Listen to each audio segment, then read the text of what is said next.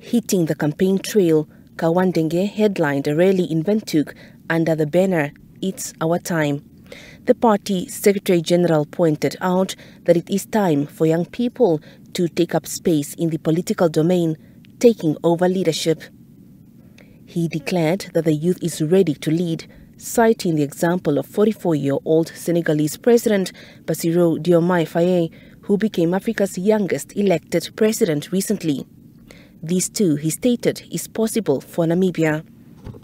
We can never and not allow people that have been leading this party since time immemorial to continue leading it. We want young blood to lead as well.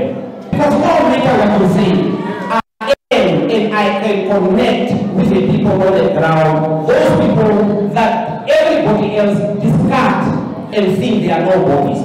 I can connect with them.